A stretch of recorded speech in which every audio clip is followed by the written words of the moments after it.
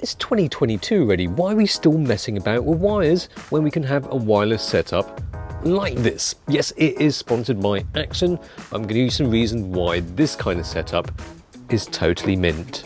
Something like this is incredibly useful when you're filming yourself and you want to check to see if your balls are falling out your shorts. So if you're that one-man band YouTuber slash filmmaker and you've got your camera set up across the other side of the garden, you might need a monitor close to you to see what's going on. So as you probably guessed, this is a transmitter slash receiver which lets you monitor stuff from really far away. Let's check out the range. See ya. Fucking steep. I should have done. Much easier job for me, I'll just stand here. Yeah, I can see you. So it's some range. I've gotten the actual number. Log's just sitting down now. This is great for him. He's over there. So the thing is with this, it uses a dual band setup. It operates at 2 frequencies, and if there's any missing information on any of those frequencies, it will just fill it in with the other frequency, if that makes sense. So there shouldn't be any interference. I can still see the footage. I can see myself as a tiny little speck there. I think I made my point. I don't need to do the rest of the video down there, do I? Another reason why this makes sense is because it's really easy to set up. Straight out of the box, basically switch it on. As long as you've got charged batteries, you're ready to go. This is the first time I used it. I've quite literally just unpacked it, put the battery in, switched it on, and they're paired. Simple as. Because on the side they're both set to number 1, which means they're on group 1, so they're paired and ready to go. So yeah, not too many buttons on the body of the receiver or the transmitter, just 4 buttons on the front to control everything, but you don't really need to do much. It's wireless and it connects, it's super easy. But here's some settings. There's all of 3 settings on there. Looky right there. So as you can see here, we've got transmission set, we got HD quality normal, and speed, oh, it's gone.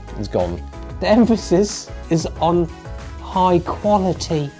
So if we look at the really overexposed video there, well, you can see a tiny bit of latency, but that's because it's set to HQ. Let's try it on normal setting.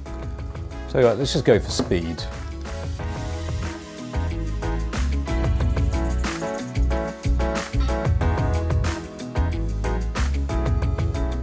I don't know, for some reason the previous transmitters and receivers always felt they're a little bit geeky, a little bit kind of, oh, it's for video productions, but it feels like because it's quite easy to use, it's quite simple, it feels like this will appeal more to you know, low budget productions. Internet people. Now, Accsoon CineView HE is one of the more affordable transmitter receiver packages available, and the latency of it is quite low, which means you get quite a lot of, or quite a little amount of latency for your money, which is a good thing. It means that the wireless element is not the weak link. I've seen worse on some on-camera LCD screens. Nikon? Sorry, Nikon. So LCD screen, it's big enough to see all the information that you need, and it's got quite a simple interface. On that side, you've got the little dial to select the groups, you've got power in, and HDMI is on this side, which is currently on the same side as it is on the camera. But of course, if you've got the screen facing you, using the camera, then it's going to be on the other side. Now, we have a bit of a problem. It's testing the springiness of this cable. No, that's just fine. It's just about fine. I think it's because when you compare it to, say, monitor's wider, so therefore it will stretch out this kind of cable a bit. But because it's quite small, you can spin it around and it's still not a problem. There's not much to say about these transmitters. They transmit stuff. They transmit, one of them transmits stuff, one of them receives stuff. And it just works. As long as it kind of works, there's no interference, and you can go really far away. That's all right, isn't it?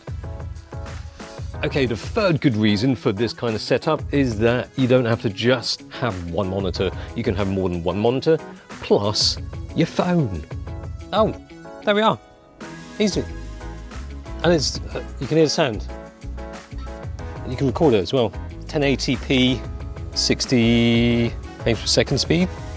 Let's see the range on this. So you don't even need that receiver.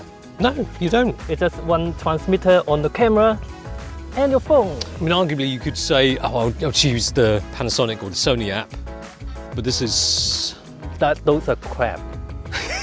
Yeah, it's kind of short. To get straight to the point, they're rubbish. It's got the range. That's good. What's the delay like? Latency is not too bad. Could be worse. Perhaps the only issue is that the image is mirrored, so left is right, right is left.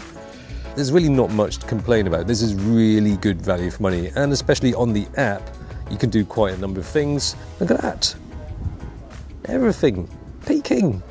Now, the fourth and final reason for this setup being a good one is because it's not just useful for wirelessly monitoring stuff, it's got some clever stuff as well. On the receiver, you can connect it up to your computer via USB-C, which means you can use it for Facebooking.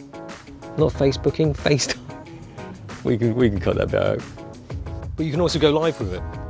You can do your Twitch, you can do YouTube live, but also you can connect the receiver to your computer via USB-C, and you can use it as a zoom camera. That's new. Yeah, I mean you can do your Zoom call. You can do Zoom calls like that, like yeah, hi, good to see you. I can't actually see you, but it's nice to see you anyway. Now in a minute I've got hooked up with a Sony, so I don't really have to worry about focus, but if I'm using it with an S5, I'll probably use it with this for follow focus, just to focus it while I'm away from the camera. Pretty handy stuff. Not sponsored to talk about this, but I just thought it was pretty cool. So there we are, wireless is the future. Well, actually it's not the future, it's already here. It's been here for quite some time, but I don't understand why we're not making some stuff like this wireless, because it just makes sense. And you can get the setup in the link below. See ya.